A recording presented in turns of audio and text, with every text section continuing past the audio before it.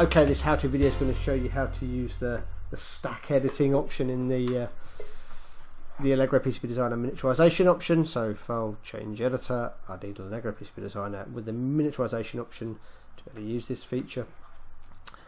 Now you can see I've got some micro wires here. I've got a core wire here. If we did a 3D view of this, I've got a core wire that's kind of going internally, and then I've got a couple of micro wires that are stacked one on top of another. And I get this wire label, I get the colon for the core wire, I get a dash effectively for the, which tells me that I've got two micro wires here, one stacked on top of the other one, and it's a physical constraint rule that's driving that.